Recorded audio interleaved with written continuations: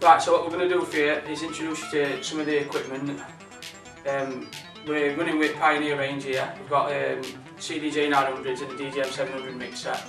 We're running 2 KRK powered monitor speakers. This is just what we've decided to use today. There's lots of different products available on the market, cheaper, more expensive ones that can just do the same job. But we're going to run you through the basic functions of this equipment what's here today.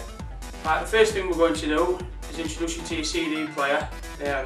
These CD players come in different shapes and sizes, all different formats. This one's quite a top of the range one, so there's a lot of extra features on it what many cheaper CD players won't have. But it's really good to learn the different features either way. First thing we're going to do is show you how to connect your CD player up to your mixer. In the back of your CD player you'll see some RCA phono sockets. You should have cables, RCA phono cables. They come in red and white, but you can also get red and black ones. It's colour coded on the back of your player. If you've got red and black, the black one will just go into your white socket. So, easy peasy. Connect your cable to your CD player. Now this part is where it can get tricky depending on your mixer that you're using. CD players always use a digital input, so you'll need a line input or a CD input.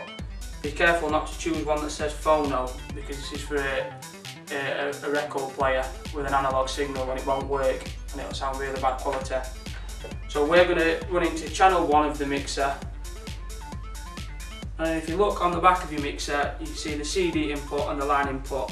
Either of these will be good, but when using Pioneer equipment you tend to use the CD inputs.